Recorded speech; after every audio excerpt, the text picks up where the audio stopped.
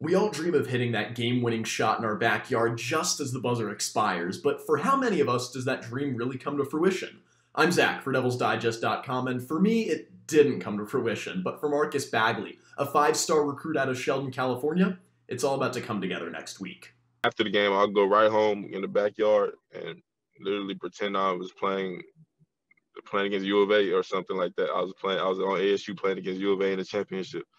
So it's like I said, it's still kind of a surreal feeling that I'm actually here. And next week, I'm gonna be in an ASU uniform. Marcus Bagley grew up in Arizona, watching legends like James Harden play for the Sun Devils. He knew his time would come. It was always something I look forward to during the week, like, oh, when is the next home game? I'm just excited to get out there and play. I've been wanting to play since it was the Pac-10, and so now that I get the opportunity, I'm not gonna take it for granted. He's up next in a family where basketball is everything. His grandfather, Jumpin' Joe Caldwell, played for ASU in the 1960s. His number 32 jersey now hangs in the rafters at Desert Financial, and Marcus will be the next to wear it.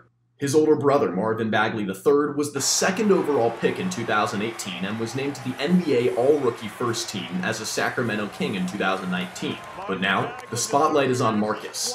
Everybody just know me as Marvin Bagley's little brother, or Joe Caldwell's grandson, or stuff like that. But I made it a point to just focus on being the best me, and right now I'm just focused on getting better in myself on it and off the court, so people will know my name.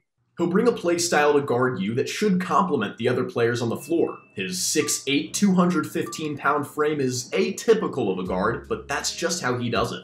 I want to fit in that big guard area of the game, like Paul George, Kawhi Leonard. I want to fit in that area of the game. Beyond the three-point line, I feel like that's a huge part of my game, and that's going to help us a lot, stretching the floor out and allowing my guards to get downhill.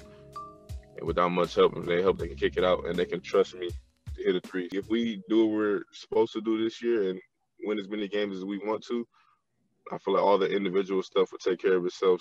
After watching friends go through last night's draft, Bagley shared some of his own expectations as well.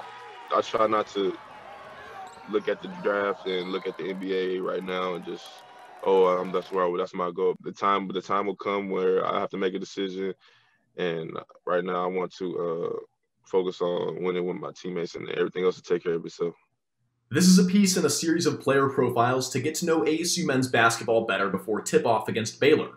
If you know me, I've been an ASU fan since I can remember, so I've dreamed about putting the jersey on, and to be able to do it finally on the biggest stage against a good Baylor team, I'm gonna be a little lost for words, but you know, at the same time, I got to find a way to get locked in and get ready to go out there and compete.